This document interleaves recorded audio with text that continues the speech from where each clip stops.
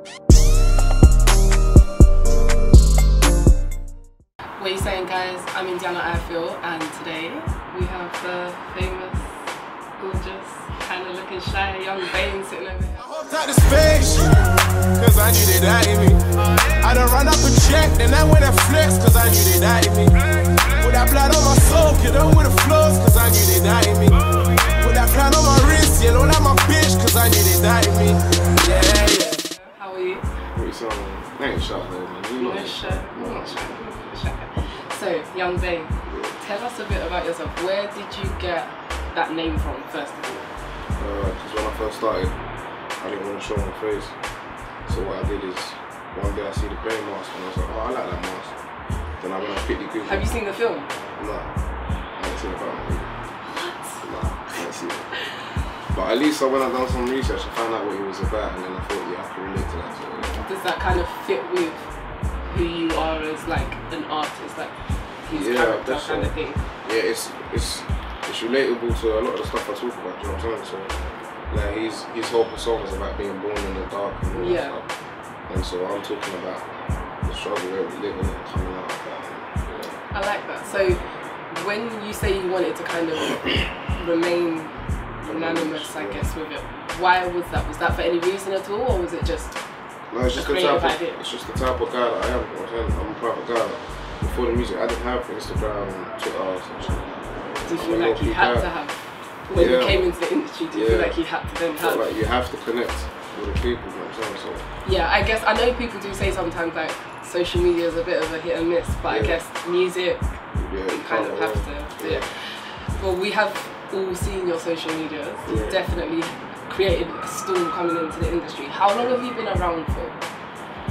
If I'm not wrong, probably like 8 months. Okay, cool. You definitely came in with a bit of a like name, like you kind of came out of nowhere for some people, because you know there's some artists that have been building their come up. You came out, took the industry by storm, and it was like boom.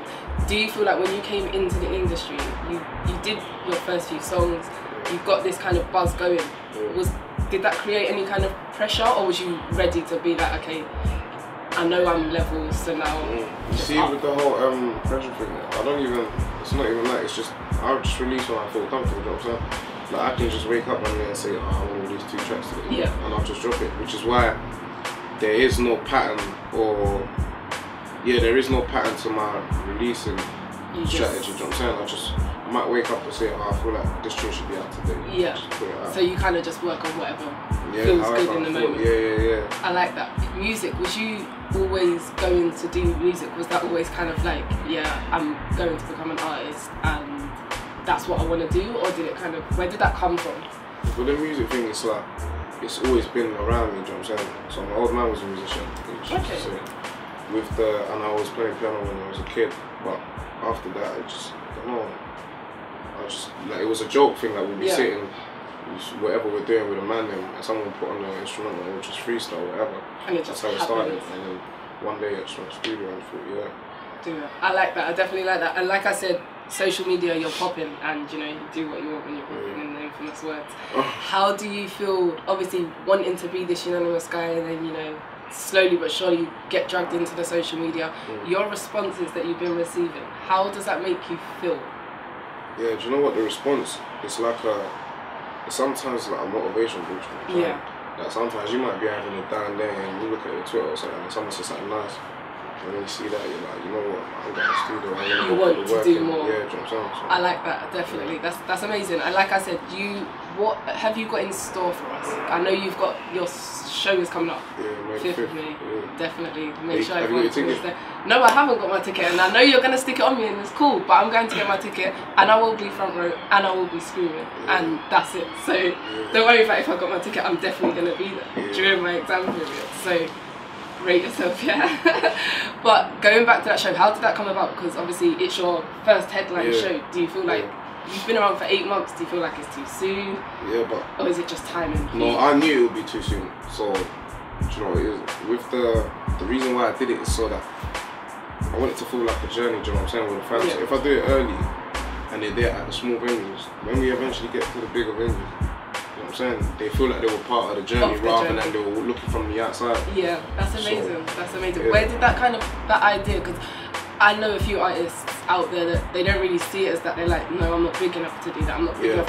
What does it mean to be big enough? Or do you think it's more like, if they're going to help you make you and achieve your dreams? I don't even feel it's about big enough thing. It's just about yourself as an artist. And I enjoy performing. You know what I'm saying? I enjoy performing, and I know that that's a way to connect with people. You know what I'm saying? Yeah. So I know I enjoy performing, and I know obviously I've seen the love for the music. So why not? Why not? That's amazing. That's amazing. So going deeper into the music a bit more, what is your inspiration? Who is your inspiration? Chris Brown and Future. Chris Brown and Future. Yeah. That was a very straightforward answer. Why those two? Because I just feel like there's certain things that they say that I can relate to. You know? Yeah. So they're very good at expressing situations and feelings.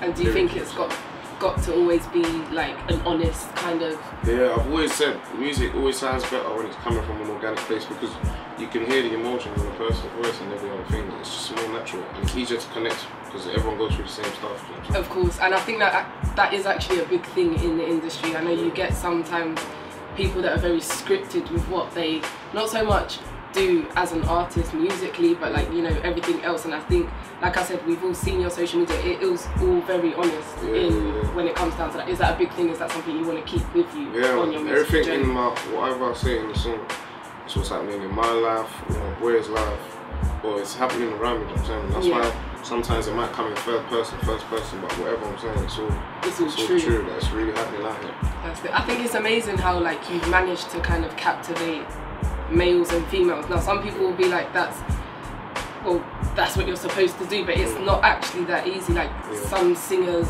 can only get other girls as their fans, or male rappers can only get other males. Was that your plan to kind of appeal to anyone and everyone, or you just thought, I will do me and they will take, if they like it they like it, if they don't they don't? That's what it was. I was just gonna, you know what, just do me and express it. So if however the beat says express it, I'm just gonna express it whether they like it, and whether they take it, whether they take it. So who is there anyone in the industry that you feel like you want to work with, or is there anyone that you have worked with that, you know, that incorporates into your brand as Yxng Bane? I've worked with my brother Bonks, I worked with Blade, I worked with my brother Kojo, Little Banks, Fredo.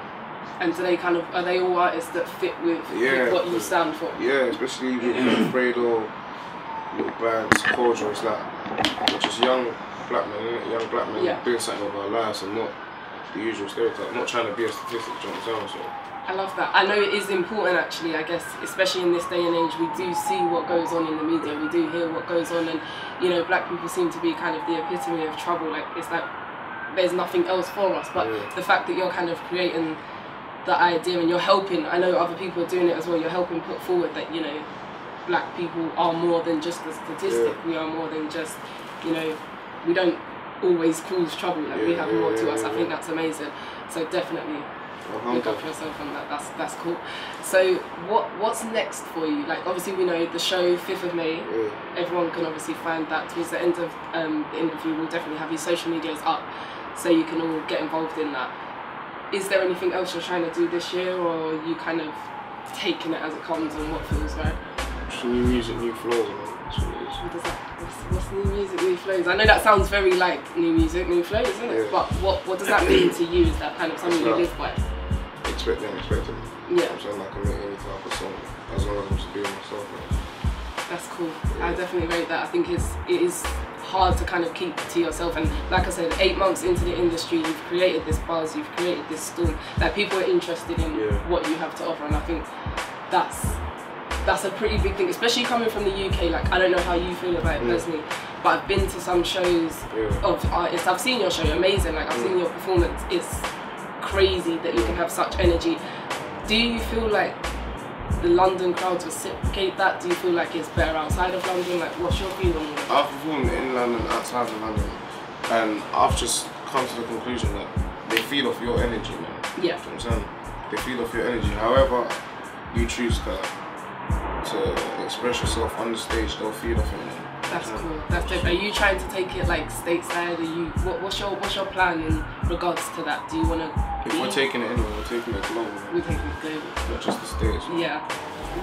so you're happy to kind of, you know, adapt and everything else with your music to any kind of anyone in that sense. I mean, if it's the truth, everyone can relate. You know what I'm saying? That's all it is. That's so dope. I really like how you're sticking by this kind of honest, truthful base for your music. I think that is something that is important, especially you're young. Like, just let people know. How old are you? 19. See, that's crazy. Like, that you've come in and you're working with people like Bonkers, and you know, that he's been around. Like, he's doing his thing, he's building his brand. The fact that you've come in 8 months, you've captivated a lot of people. How do you feel about that? Is that kind of like, does that feel good to know that you can relate to so many other people? Was you ready for that? That's the best bit about it. The ones who last the longest are the ones who are able to connect with the people. Yeah, I definitely believe in your brand. I think you've got it nailed to a T. You kind of know what you're doing. I think that's amazing. 19, that's a different kind of mindset to have. So well done. So just to let people know, and just to wrap it up, where can we find you? Yxng Bane, and that's on every single social media platform. Just Yxng Bane. On Twitter, on the gram, on the Snapchat too.